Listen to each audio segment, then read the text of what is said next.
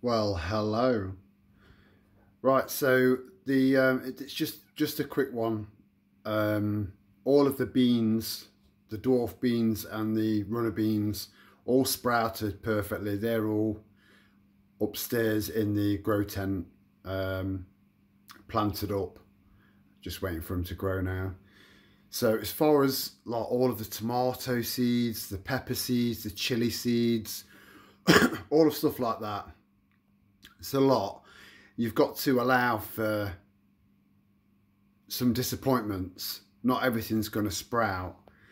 So I came across this on the net, and it's got everything I need for next to nothing, to get all of my other seeds going. So it consists of this three.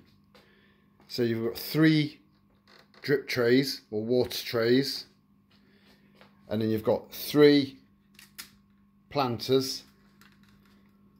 So each one of these will rest inside one of these, which will have plenty of water in there to keep the soil really soft and wet. And then you've got your greenhouse that goes on top. So this is 3 separate ones. So 3 times 3. I'll leave a link for them in the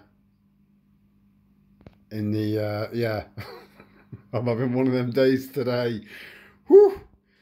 So yeah, I'll leave a link. I think this is all you need really to start getting going, something that's cheap and affordable and reusable. These are quite delicate, very thin plastic, but if you look after them, they could see you through season after season. So that's pretty much all for now. Ciao for now.